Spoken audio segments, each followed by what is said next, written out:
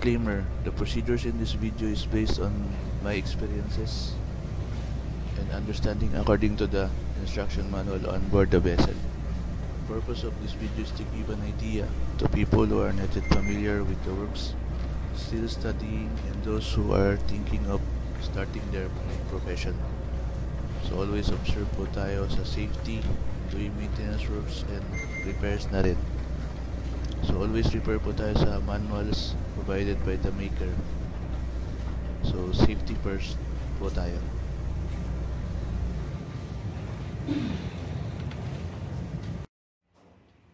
Good day.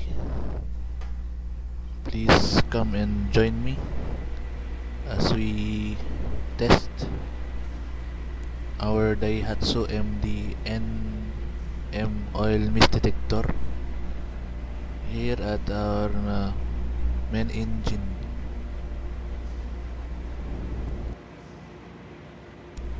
So we are now currently in anchorage here at Richards Bay. So what a great way or a chance to test all safety features of our main engine. So our schedule for today is this oil mist detector system. So just a brief intro regarding the oil mist detection system, why we use this one, especially on diesel engines. Now it's in a main engine in particular. So the rotary direction of the crankshaft inside the crankcase structure of the engine inside produces heavy splash of lubrication.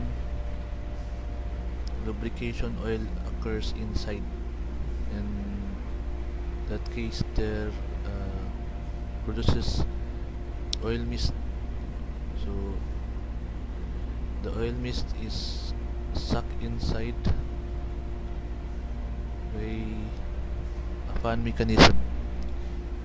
So detection of oil mist density by using this conventional type of fan suction mechanism is by driving air and inside the pipes.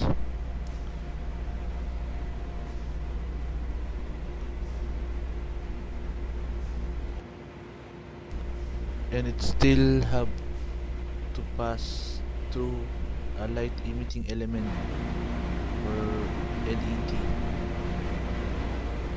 and a light receiving element also. Now this is how the oil mist density inside the crankcase is constantly monitored. So when the oil mist density exceeds the setting, going to overheated bearings, an alarm will be given and a signal will be output to the outside, giving an alarm signal to stop the engine or check for any case, do some troubleshooting and fault finding. Here I'm showing you the pipes leading to or going to the crankcase. Here, just going inside, which in turn going to the apparatus, the equipment.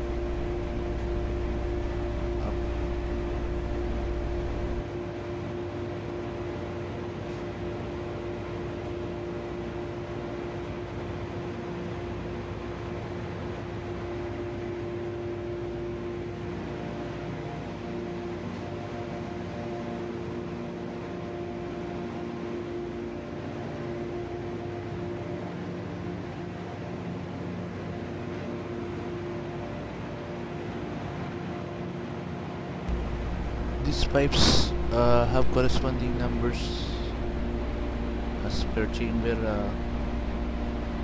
up in the equipment, so as to easily pinpoint which chamber is in fault.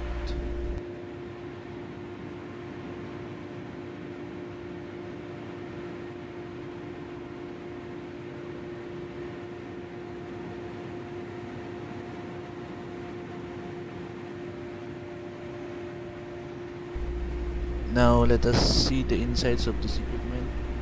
So as you can see, there's a rotary part. No markings on the back plate.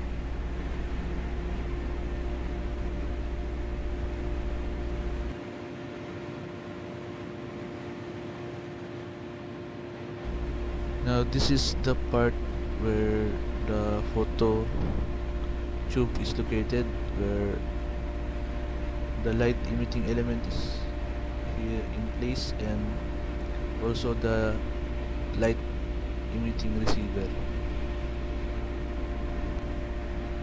Now we have this specific buttons here for the source, test, reset, and this instruction inside the panel, where you can adjust also the gain, also the specific alarms, levels of alarms, final alarm, slight alarm. Now we will be using this piece of paper to test or simulate an alarm.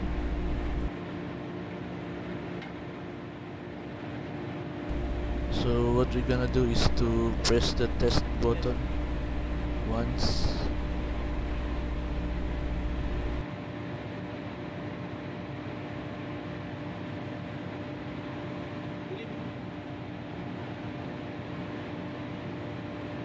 by pressing the test, it will send the rotary indicator to 0.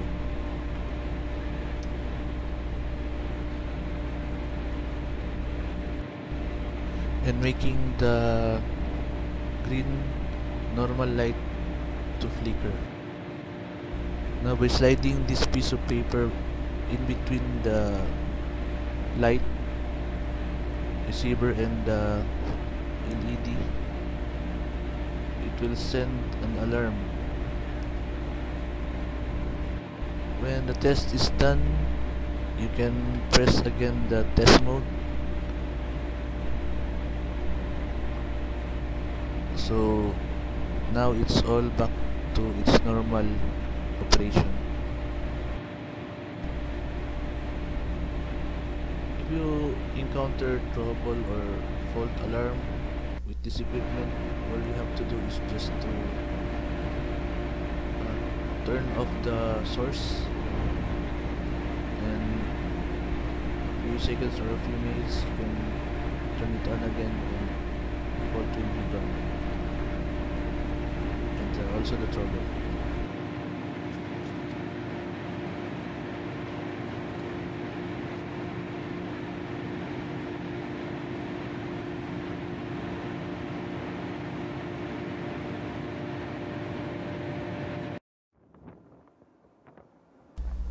Guys, thank you for watching. Thank you for your time. Please don't forget to subscribe and like and share. Please help me in growing my YouTube channel.